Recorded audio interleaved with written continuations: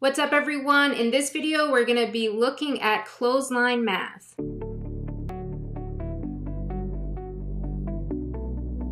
All right, so clothesline math is another team building routine. And if you've seen other videos, you know that what I mean by team building routine is where students have to work together and kind of complete something. And not just work together, but their answers build off one another.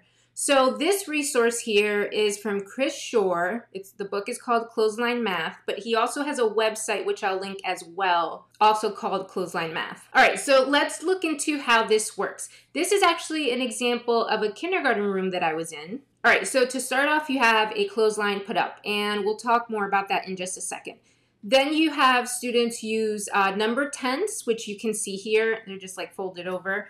Number 10s with a specific thing on their card. So in this example, for the kindergarten room that I was in, I gave students cards with digits, right? So you see the 1, the 5, the 6, but I also gave them subitizing dots as well, as you can see with the 2 and the 3 here. You can't see it on this picture, but I also gave them shapes where they had to count the number of sides. So they would have a triangle, which would make 3 sides. And what students did, the clothesline was blank. I put one number to start with, and it was randomly like a 6 in the, towards the middle. And students had to take their card and come up and place it where they think it went.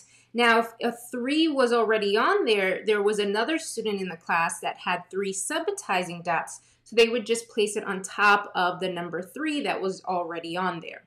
That's kind of the gist of it. Let me go into it a little bit further. Let's start off with the materials. So it's called Clothesline Math. So obviously you can have a clothesline or twine or yarn or whatever. But if you're using like a technology, you can just draw a line on the board and students can drag the cards off of the smartboard or whatever tech device that you're using. But we'll go through the physical version. So I have a clothesline up made out of whatever. And then I have these number 10s. So for myself, I just take a paper and fold it over. As you can see here in this example, there's the dotted lines where you cut and then I just flip it over.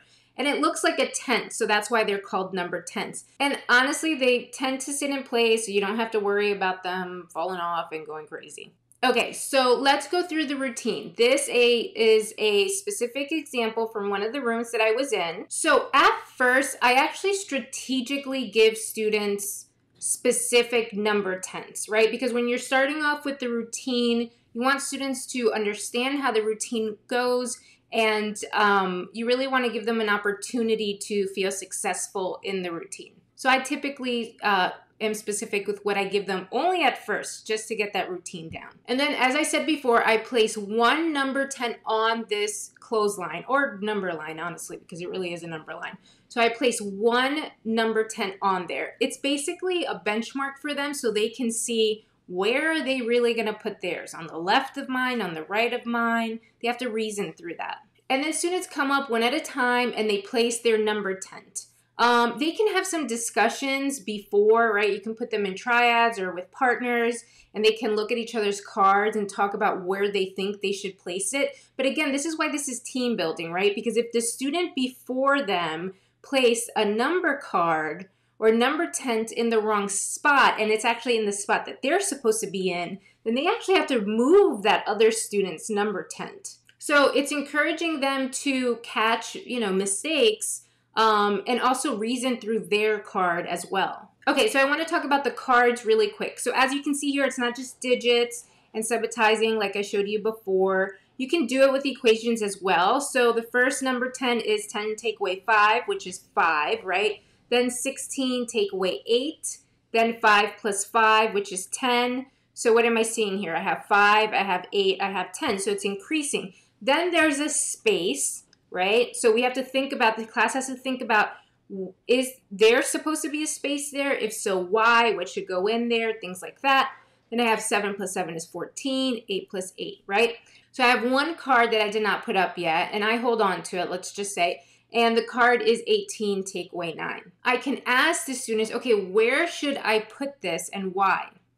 So not only are students worrying about their card and where it should go, but I actually could prompt them with one that I have myself. And then if we look at this number line, and my card was, what was my card? 18, take away 9, which is 9. That means that it doesn't have a spot here, right? Because 9 is less than 10, and I see my 5 plus 5 is 10. So there's no room for my number 10 there, which means I have to do a shift. And that's what you're hoping students catch. Now it gets hella crazy because you could also have a double clothesline, or really a double number line. I say number line because honestly it's just a physical number line. You can even have a triple clothesline.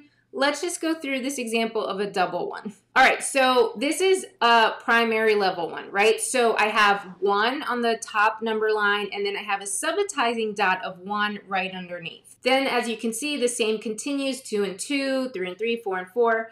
Then I have some question marks on there. So I have 12 take away 6, which is going to give me 6. So the students have to think about what card would go on that upper number line. And really, they can do this with all the other question marks that you see on here. Now, here's why this is so important. Because as students get older, they have to deal with like tape diagrams and double number lines when they're dealing with fractions. If we do this work early on with our little kids, it will be less intimidating for students when they get older because they're used to seeing 2 number lines, right, parallel, and that the same part of the number line is equivalent, right? So if I have 4 on the top and I have 4 on the bottom, that section of my number lines, of both number lines, are equivalent. So it really transitions nicely to when students are, placing fractions on the number line, placing decimals on the number line, placing fractions and decimals on a number line. You really could use clothesline for anything. You can use it for whole number fractions, decimals like we just mentioned, geometry, time, really any standard. And you can mix the standards. So here, for example, I have just plain digits, and then I have shapes. That's it, digit and shapes. Now, as you can see here, my digits are 1, 2, 3 would be the triangle, which would mean that it has 3 sides. So I'm putting it to represent 3, the number 3. Now, as far as measurement, as you can see here, I have cards for students that are 6 inches, 12 inches, 18 inches, and then students would have to transfer that to feet, right? So I can give cards to some students that have inches on them, and I could give some students cards that say feet.